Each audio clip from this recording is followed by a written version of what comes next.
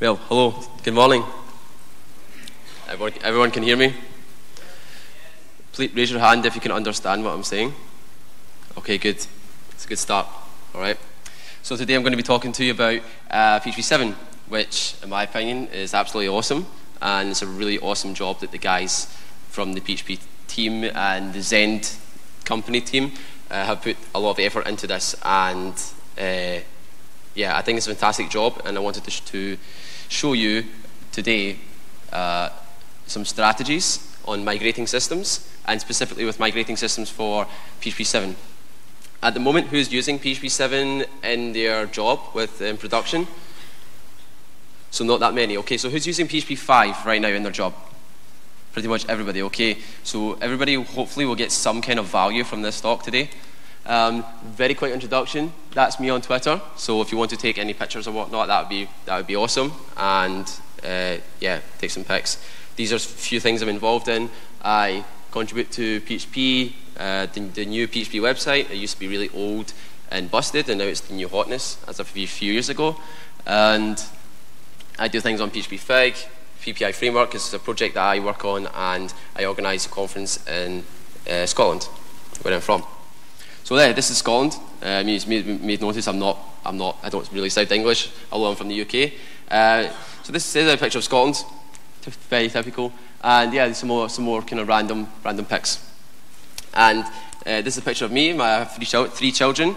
My oldest son, his name is Kyle. He wrote his first PHP script 2 weeks ago. He's 5. So nice one, Kyle. I think there's a camera there. So yeah. So PHP, right?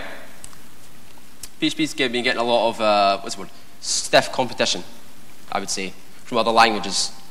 New languages coming up, languages disappearing, languages getting better, faster, and slower. And PHP has been getting a lot of criticism from one way or the other, whether it's speed, whether it's usability, right? And also, this is quite a picture that sums things up, right? So there's Python. People are like, oh yeah, but Python's faster than PHP, so you should use that. Ruby's got, you can bootstrap things a bit faster than Ruby. So, yeah. But PHP7, in my opinion, completely blows this away. So you got another one, Pokemon, right? So this is from the internet. Well, I haven't. Can we put that down a little? Maybe. Can we put the lights down a little bit? Awesome, thank you. Okay, so yeah, PHP7, right? Awesome speed performance, and this is WordPress. This, for me, sums up everything you need to know. Of course, this is only one example. It's Mandelbrot Fractal, which is just an algorithm, some kind of thing.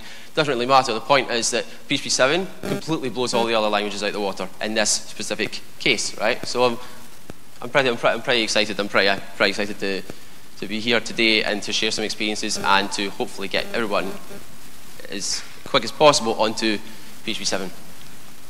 So this is a quick summary. What I've tried to summarize what the talk will consist of into main sections. So we're going to look at what will break, what potentially can break when you do upgrade, or if you do upgrade, how to identify and check the compatibility of your existing systems, and is it compatible with PHP7, and also identifying what needs to change in order to get there. Also benchmarking and monitoring, and that's pretty important, and we'll see why once we go into the talk in more detail.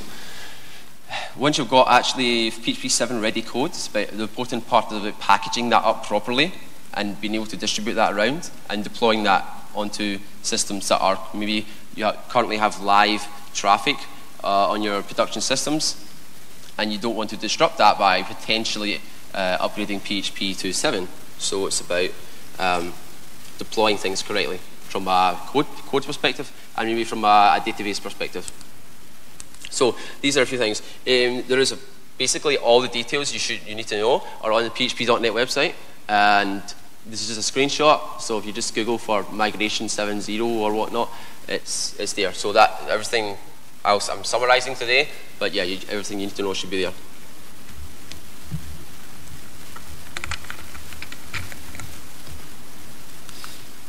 So one of the most important changes in PHP 7 is behavior. Some features were added, some things were taken away. But the most important thing that's hard to actually deal with is behavior. And if behavior changes, that's not something you can just easily identify, usually. Unfortunately, we can't detect this. I'll show you how. So PHP 7, we added something called an abstract syntax tree.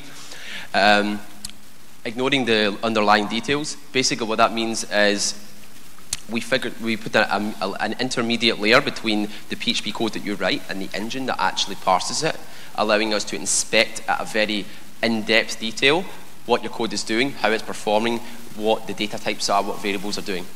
That's what the abstract syntax tree was, the benefit that it gives us. But by doing so, we inverted the logic of how variables are interpreted by the AST and by the engine. And that's why I'm highlighting this to you today. So this is an example. All right? So looking at ignoring the first line, but if you go to the second line, you'll see that on the old behavior, it would evaluate the right side first with the brackets, and then resolve that, and then whatever that becomes, like a string, then it would call that on foo.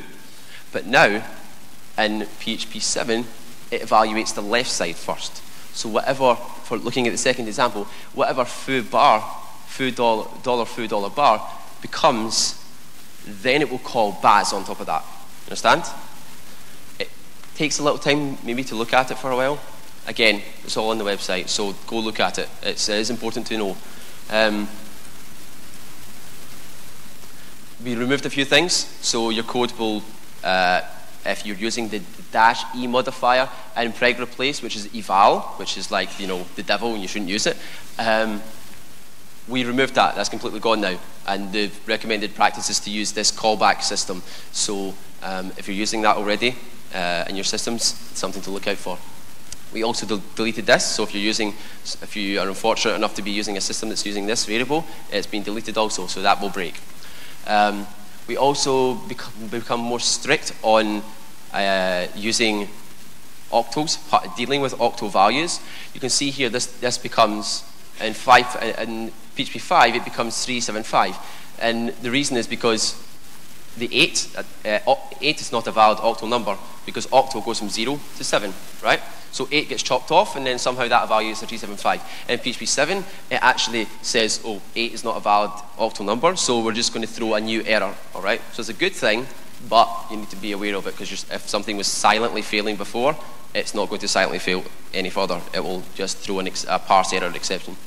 There's new reserved keywords, so if you have anything in your system that's using these types of things, classes, objects, not variables, but you know, keywords, these are reserved in the language, so you'll get a parse error. All right, and from a behavioral perspective, we added throwables internally. So now it used to get like E_warning, E_ fatal, E_ whatever. They're no longer errors anymore, they're exceptions. Everything now inherits from a throwable implements a throwable interface, and we have this generic error now, right? And then you've got different types of errors. And the same with the exception, and then exception has different types, okay? So, about compatibility. Is your code ready, or is it not ready? How do we do this? So, there's a tool called FAN. So Rasmus Lerdorf, the creator of PHP, he wrote this tool called FAN, PHP Analyzer.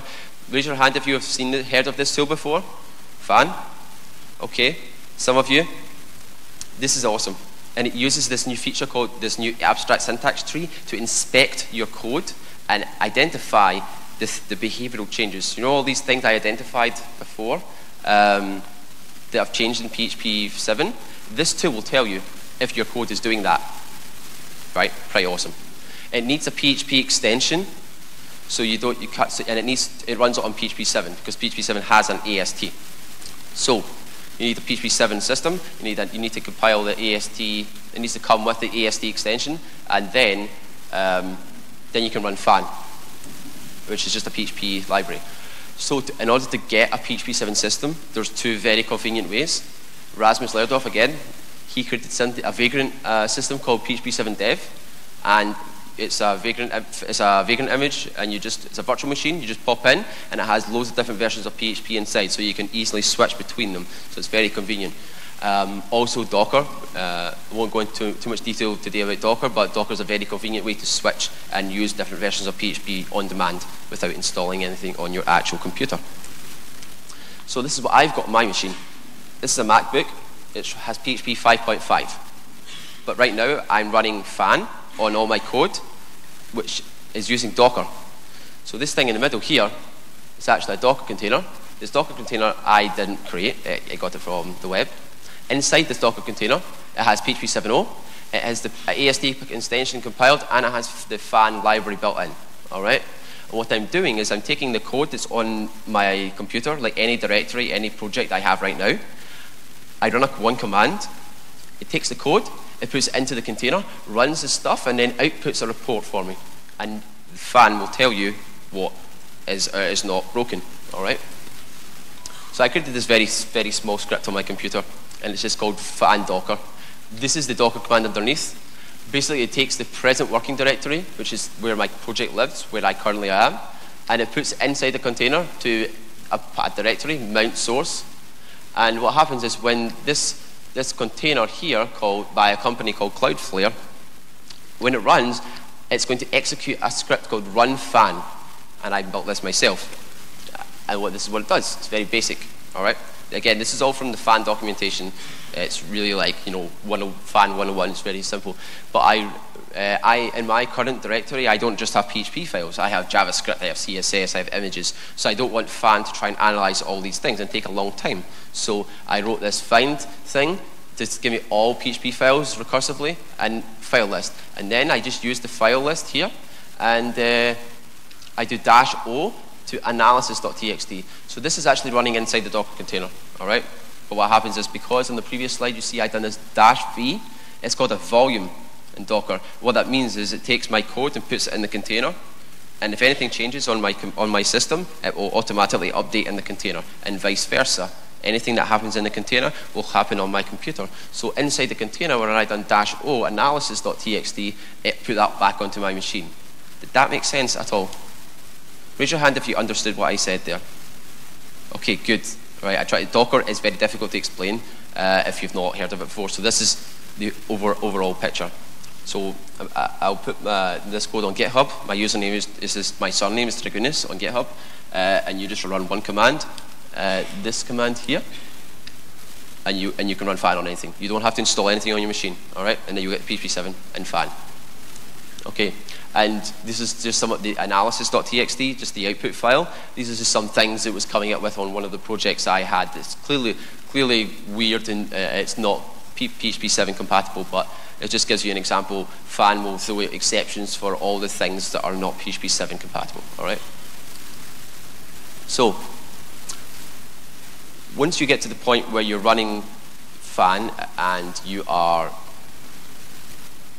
going around and you're fixing tweaks and you're tweaking things and you're fixing bugs in your code and you're making it PHP7 compatible, when you get to the point where it is compatible and you can run a PHP7 system, the important part is, before you make any changes, put some monitoring in place, some benchmarking, all right? Now, there's two main factors. We can use Apache Bench, or we can use JMeter. Has anybody here used Apache Bench? Okay. And what about JMeter? Okay. But a little bit less with JMeter there. So they are both different tools. I have a command here where I have two Docker containers running on my machine. One's PHP 5.6, one's PHP 7.0, and they're on different host names. All right. So I run Apache Bench. I send some traffic to my thing, and I tell it to output to this PHP 5.out and PHP 7.out files. All right. Now this is useful because with these .out files, we can put the .out files into other pieces of software, and we can generate some graphs.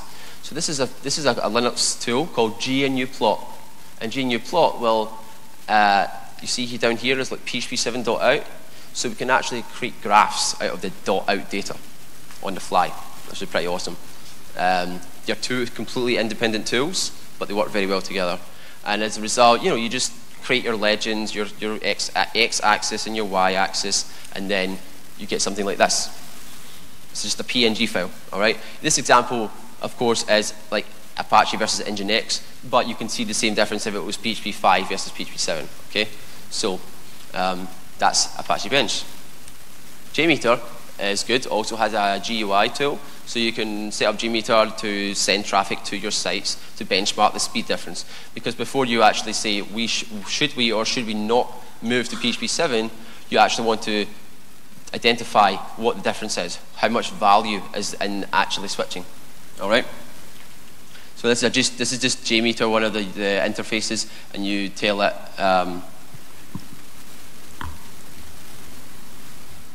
see that there's a CSV file there, so that could be like a .out file, whatever, but that's the results. So you just give JMeter a results file, and then it creates more awesome graphs, all right? So you can get more creative, more analysis, more results, and actually come up with, if this is in your job, and you're trying to pitch to your business, to the business, how much value they will get, this is where you want to start, right? Before actually start moving over. Okay, also in addition to this, if you're in development or a staging or testing or production environment, you can set up ELK, also known as ELK stack. And basically your PHP app sends stuff to Logstash, and then that forwards it onto Elasticsearch, and it stays in there as a database. And then you have Kibana, which is a dashboard for visualizing data, all right? I wanted to quickly show this on my machine.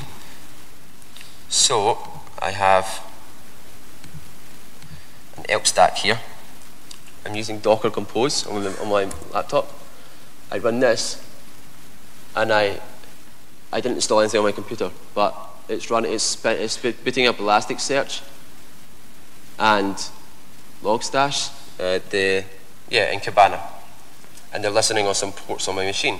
And now I have another tool here, another tool that isn't running on Docker, called Weave Scope. Hopefully this works. Okay, so this is actually a tool called Weave Scope. Weave Scope is actually a visualization tool for Docker, and it shows you all your containers, and it shows you the traffic between your containers. So I'm going to try and boot up Weave again. If it works, it'll be awesome. If not, then fair enough. Live demos don't really work.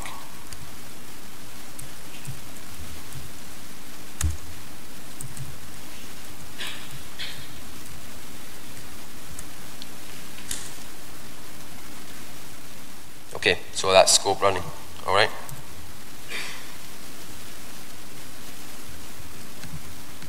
There you go. So these are 3 Docker containers that I've spun up on my machine, and it shows you the traffic between them. So if I had a PHP application, like another Docker container, which is like a PHP7 app, you would see that can pop up somewhere on here, and it would show you that it's speaking to Logstash. And then you see there's a line between these guys. That's because Logstash is connected via TCP to that. So this is an awesome visualization tool for Docker. You can run this on your local machine, which is what I'm doing right now. You can run this on remote servers as well. So if you have, like, you're using Docker on AWS or other systems, it will remotely connect, and you can see all the CPU and memory. This is free, and you can download it on your machine. All right. So I just want to highlight that this tool is awesome also. Okay, so go back to the slides. But yeah, I didn't install anything on my machine. I just run one command, and I had 3 different services running, and I had the visualization tool to show that. It's pretty awesome, right? So this is Kibana. You can create graphs out of the data. Does it for you. It's well documented on the internet, but you get more rich interfaces. So this is, say you're on production right now, and you want to start logging where your PHP 5 system is, the response times, every request, how long it takes. You want to set something up like this, so that when you do switch to PHP 7, you can compare. You can see if there's been a problem. You can roll back if there's a bug that you haven't really fixed yet. Okay, so so far, part of this process, we have a PHP 7 app, right? And we maybe have some benchmarking, we have some graphing, or we have some monitoring in place.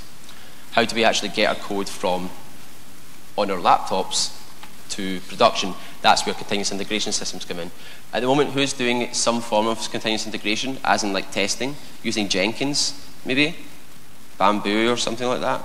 Okay, no, so see, continuous integration is really just automation around running your tests. All right, any kind of test. It can be interface tests, it can be unit tests, it can be any type of test. It doesn't matter as long as you have tests. That's a good start.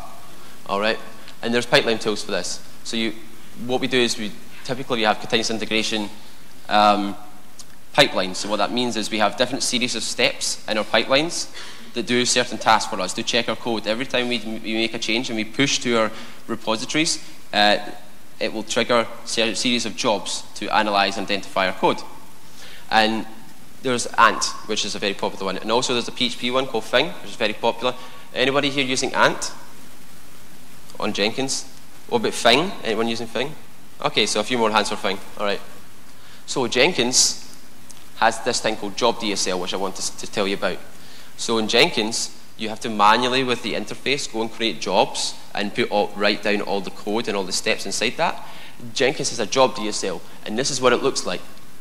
So I have one job here called all tasks, or you want to have lots of little small jobs. This is awesome, right? Because you don't need an interface any longer to go around and click on Jenkins. You can write code, and you can say what will happen, all right? What will happen, what order, and if it fails, then it will stop and you'll get a failure, all right? So this is job DSL, it's part of Jenkins. This is actually GroovyScript, the language GroovyScript, but as you can see, it's very easy to use. So, continuous integration pipelines. This slide is about, if you have a pipeline already that just runs tests or tries to does the home page of my application load, port 80, and does the home page load, rather than getting a 500 error and it falls over. What I'm recommending is for a strategy, is you do the same in parallel for PHP7 and PHP5, all right? Have them in parallel. Just because you're not switching today doesn't mean you will not want to switch to PHP7 in the future, or near or long-term future. So run them in parallel. So every time you push to your branch, you get the results for PHP5, which you care about today, but you will also see for the future, have I broken something for PHP7, all right? So this is kind of where I'm going with the rest of the talk, is you want to run them in parallel. This is called a migration strategy, okay? It's called running parallel pipelines, all right? So first step of your pipeline, so we have preparation of the environment, run some tests. If the tests are good and we say that our software is okay, we package up that code and then we deploy it somewhere. It could be a staging server or a testing server or a production server, right, if we're that brave. So the prepare step is usually something like this, right? We run some composer install and some unit tests. Again, you do the same in parallel. So if anything PHP7 breaks, you'll know about it in the background, right? So just keep that in mind. Then we have tests. So usually the testing phase of our software looks something a little bit like this. Lots of different types of testing here, from unit testing to PHP spec to bhat to codeception to interface testing with Mink, Selenium, all right? And then comes the packaging phase. So the packaging phase is very important. There's two methods of doing deployments. You can either tell a remote server just to pull down your code and update it. But the problem with that is, if you pull down code on a testing server, run tests, and you see the code is good, and then you tell it again to pull down the code on a remote server, there could have been a change, right? Say you're pulling from a branch. Say the branch is called version 1, and on your testing server, go back one, on your testing server, you're testing branch 1, right? And it's good. If you just connect into a remote server and just do git pull or subversion pull or whatever, someone could have pushed to that branch, and you have no way for you to know about that, right? So that's why pulling down code on on the end server is not a good strategy, and that's why packaging is important. And there's lots of different tools to do packaging with. So we have the basic, which is actually one of the most stable because it's the simplest, which is just really creating a zip of all your code, or a tar or a gzip or whatever compression you have. And then you can rsync that to any server in the world that you have a connection to, all right? But the important thing is you're taking your code that you tested, and you know that this code is solid and it's really, really working really well, and you move that to any server, all right? That's really important. Other options we have Artifactory, Artifactory is used more so in the Java world. Anybody here use Artifactory? Okay, a few hands. Artifactory is an awesome tool. Really, it's just like a storage tool, and you just push things into it, and then you pull things down. You pull it on from whatever server you want. So it's just like a push-pull mechanism. Another very solid option is that once you create a tar of your code or a zip of your code, you can use Amazon S3. Is anybody pushing any of their code to Amazon S3 right now? Okay, not that many. Amazon S3 is cheap, it's affordable, but the important thing is you only need to, if say you have 10 servers and you want to update your code on 10 servers, you don't have to push your code 10 times. You can push it to one central location, S3.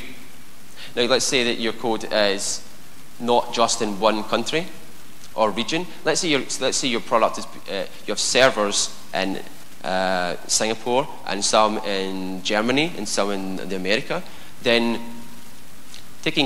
pulling your code down from Amazon S3, which may be hosted in like the United States, will cost you lots of money because you're taking it over regions, right? This is where you put a CDN in front of it, all right? The CDN, the point of a CDN, Content Delivery Network, is it detects where you are in the world, and Amazon will just distribute the code to all your S3, your code, to all the regions in the world. That makes sense. And then whatever server pulls that down, it will be the closest server to that. All right. So that's why you can also not just take advantage of CDNs for the users, like serving them images and stuff, but you can also do it for yourself, and that means it's faster and it's cheaper. All right. So that's a good point. Also, if you're using Docker, again, it's like Artifactory. Docker is a Docker registry. It's a central location, and every time you test code and you say this is good, you package it up, you do a Docker build, you build it up, and you push it into a registry. And then on any other server on the internet, you just do the Docker pull, and you pull it down. All right. So again, push-pull mechanism, very similar to Artifactory. GitLab is free. It's open source. It's an awesome tool. Also has a storage feature, just like Artifactory. So you don't need to pay money for S3 because GitLab has it built in. So something you can think about as well. Anybody here using GitLab? Yeah, lots of hands. Awesome. So once we have code and we've packaged it and we've chosen the toolkits we like and we've chosen, what makes sense for us. This is a picture of more of a more solid pipeline. All right. I give a Git repo over here. A developer does a push. He pushes code, and then it executes tasks. All right. You do your tasks, like I was saying, whatever tests make sense for you, and then you run jobs. So there's a job, and it's doing lots of jobs, and it's testing your code and inspecting it, running fan, running PHP unit, running bhat or whatever, and then it will package up your code. And this is where your artifacts go. So you create an artifacts here, and then you just take your artifacts and put them in this little box, and then you just put them to any server you like. Once the artifact is there, it has a unique name, you can put it anywhere you like. All right. You don't need to start doing Git pulls on all different servers and doing all sorts. Package it up, and then it's a redistributable thing that you've tested and it's solid. All right. And then you can go put it on a QA server for testing or staging for security testing, right? For example, before you do production. All right. So deployment. Now that you have your code and it's packaged up, and you're happy with it, and you want to start pulling it down, you can use Ansible, which is a really good tool. It's not the greatest tool, but it is pretty good. Ansible, you can have a list of servers that you want to manage, and you say, okay, run this command on all these servers, and it can use just rsync, so it can connect to a central storage server that you have running, a hard drive on the internet somewhere, and it can just start rsyncing and pulling down your tar file and unpacking it. So that's a good strategy. Also, we can use RPMs or dev files, which is also very solid. So you can do apt-get update or apt-get install or yum, for example, in CentOS. And yeah, so this is also a very solid way to package up your code and put it into versioning systems. So rather than just having tar balls flying around, you can actually create RPMs out of your code. All right. Pull from Artifactory, pull from Amazon S3 directly, or you can pull from the CDN. Again, I was saying it's probably cheaper and faster. Docker registry, and GitLab storage. Here's some more tools for using. Capistrano is a good tool. Has some drawbacks, but has anybody here used Capistrano? More hands, awesome. There's also something called Webistrano, which is an interface. Allows you to see history and manage your deployments. So I recommend you check that out. If you're using Capistrano right now, go check out Webistrano. It's built on Ruby on Rails again, but it's a pretty awesome tool. Also, we have Kubernetes. Kubernetes is an awesome tool. It uses Docker underneath, but it's an orchestration platform built by Google that they donated to the Linux Foundation, like the open source, community-driven Linux Foundation. And now the guys are taking it on. So Kubernetes is absolutely awesome, and it has a lot of very, very good features. Also, in comparison to Kubernetes, you have Docker Swarm. Docker Swarm is how you manage your code. So you have a Docker image, you package it, you put it in the registry, and you say, I want these 1,000 servers to have the copy of this code, and Docker Swarm will do it for you. So will Kubernetes. They do things differently, but it's the same. There's another awesome tool called SaltStack. Anybody heard of even heard of SaltStack before? Okay. Who's heard of Puppet or Chef? More hands. Okay. This is better than them, and it blows that Ansible out of the water. All right. So I recommend you check SaltStack out. Ansible is not very good because you need port 22 open. You need SSH. You need a login.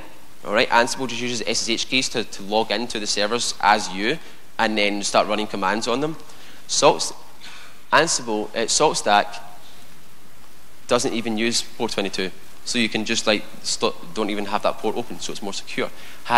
They're called agents, and little agents, they sit on all your servers, and they have a central SaltStack server called I think it's called a reactor or something like that, or a master, and it communicates in real time with all the agents and all your servers, and it knows what's happening. It knows if they're under lots of RAM or whatnot. It's really awesome technology. So I do recommend you check out SaltStack. If you're using Chef or Puppet or Ansible, go and check out SaltStack. Also, it's YAML syntax, so it's as powerful as Chef and Puppet, but you don't need to write like Ruby code. You can use YAML. So it's powerful like YAML, like Ansible is, but it has all the awesome features. Okay, so I want to highlight some SaltStack there. So there's two types of deployment strategies I want to highlight today. We have blue-green deployments and rolling update deployments. So this is basically you have PHP 5 running right now on production, and you already have PHP 7 code that you've packaged, and you want to update your servers, but you don't want you want zero downtime, right? I'm talking like milliseconds. Like you don't have to bring any servers down and then bring up PHP 7 systems. Like literally no downtime. Okay. Who here has heard of blue-green deployments? Okay. This is blue-green deployments. All right. Blue-green deployments is this is central like a load balancer. All right. And the blue one is PHP 5. It's in production. It's working. Okay. What happens is we get green. And green is like the new guy. All right. And what we do is we put green into production, and internally or under the hood, we're not sending. So there's a load balancer, right? And the load balancer is sending traffic to all your blue servers. All right. What we do is we put green ones in there, and we test them. We put health checks in them to make sure that you can ping them. They respond to HTTP 200 OK. The home page is loading. Also, we can be a bit more in depth and use smoke tests. So smoke tests are, who's heard of smoke tests? Okay, smoke tests are basically tests that don't it pretends to be a user, but it doesn't do anything important. It's, can I go to the home page? Can I click on the navigation? Can I log in? Can I update my profile? But it's not going to be doing things like, can I buy e-commerce items? Can I go to the shopping? Can I buy things, right? That's going to do real money things because it's a real production server. So what you can do under the hood is this new PHP 7 environment that I've loaded, I can do more tests and make sure it's working. And what happens is once it passes smoke tests, then it flips a switch like that. All right? So the blue becomes the green, and the green becomes the blue. And then what happens is you have monitoring in place with that elk stack, the Elasticsearch logs-cabana, and you monitor that. And if the green one is good, that's fine. But all of a sudden, if the new environment, PHP7 environment, is actually causing problems, you're getting errors, you're getting exceptions in your logs, you can flip the switch back. You see? So that's why we have blue and green. All right? You've got the new guy, and you have the guy on backup. He's on standby. And then you just flip the switch back, and the load balancer will stop sending traffic to the old guy, and it'll switch it. Does that make sense? Yeah? So that's blue-green deployments. Now we have rolling update deployments. This is how you get zero downtime. Because when you flip that switch with the blue-green deployments, there is a problem that could happen. You're literally taking everything from the old and switching everything to the new. So it's more risky, right? Rolling update deployments is something that's built into Kubernetes, right? Or who's here using AWS, Amazon Web Services? Okay, keep your hands up if you're using Elastic Beanstalk. Okay, under the hood, Elastic Beanstalk is a system that has a load balancer, and it has all your servers underneath, and it manages that. And if you push updates to one of the servers, it does this rolling update system under the hood. So rolling update is this. What it does is, say you've got 3 servers running in production right now. What it will do is, this is a load balancer, okay? And see, it's sending the traffic to all 3 of your servers because they're all PHP 5.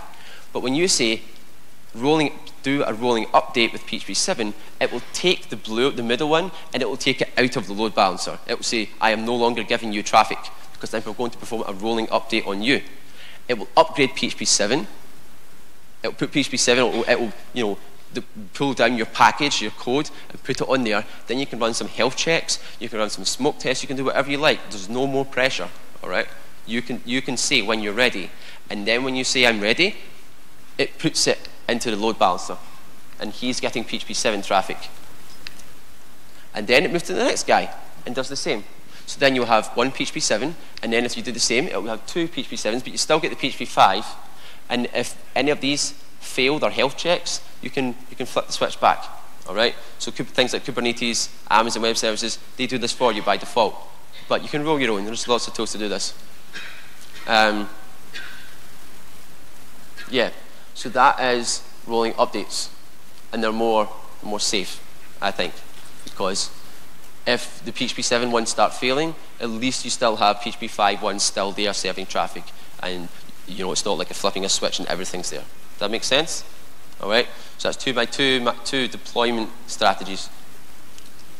Next and finally, so if you have any questions, this is probably the last slide. So if you have any questions, I think there's microphones, so feel free to stand up and go to the mics. This is a tool called Ghost, and GitHub built this. Has anybody heard of this? It's GH, is there a name here? No, it's GH-OST. Has anybody heard of this before? Okay, this is awesome, all right? GitHub just announced this, open sourced it, like last month. They use it in GitHub to do migrations in all your repositories with zero downtime. And how did he do it? It's absolutely awesome. Say you have a database migration and on a production server, and it's going to take 1 hour to execute, or it's going to slow down your queries because you're like deleting columns, or you're removing data, or you're adding data, right? What Ghost does, it uses replication, and it's for MySQL, by the way. It's so smart. It uses replication. So this is your current server in production. This is where your customers or your users are actually getting the data from. It creates a ghost table. Actually, it creates a master-slave relationship. And this is called the ghost table. The ghost table is here. It's a replica. And MySQL keeps masters and all the slaves in synchronous by using binary logs, right? So it uses the binary log to update. So what it does is it clones your current database, creates a slave out of that, and then runs the migration on the slave. And it will do that, and it will stay there forever until your migration is finished. And then when your migration is finished and the binary log is synchronized, so the slave is fully synchronized with the master, it will flip them back round. So therefore, your migration, the thing you're doing your migration on, it's doing it in the background with zero downtime. And then when MySQL, when Ghost says, okay, the Ghost table is now the most up-to-date one, it will flip the switch, and then the master will become, it will go away, and the new replica will become the master. Did that make sense? This is awesome technology, and it's really good, and that's what GitHub have been using this whole time, and they've just open sourced it. So I do recommend you check that out as well. I'll just quickly go to the internet in a sec. But yeah, I think we're done. Hopefully you got some value from that. The slides will be online, so check Twitter. I'll put the link up, and all the things I mentioned, all the tools and technologies will be there. So I hope you got I hope some of you got something from that. And yeah, thank you for your time. All right, thank you, Paul. Hi, everyone. I don't know if all of you have been here yesterday, but I'm Sherry. I'm your MC for today. Does anyone have any questions for Paul? You can just speak out loud. I can probably hear you. Yeah. Or you can meet him during lunch and ask him all the questions you have. Hi.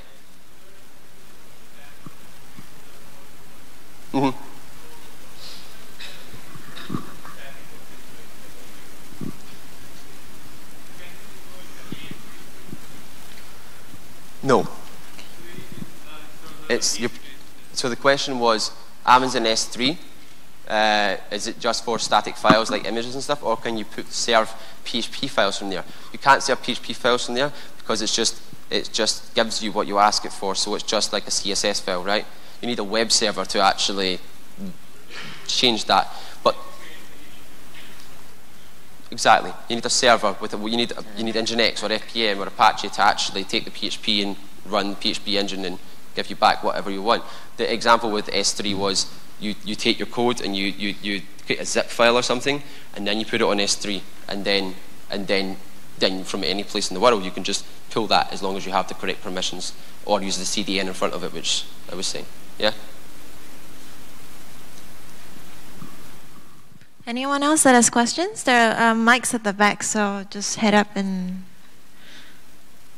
No one?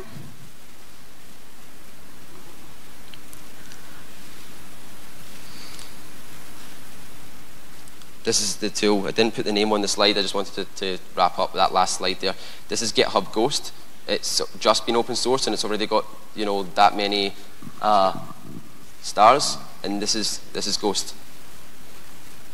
So that was that. Just to wrap up. All right. And I'll tweet the slides so you can get all the reference and all the materials. Okay. Thank you. Thank you, Paul. Now let's invite up our next speaker, Timothy Chandler.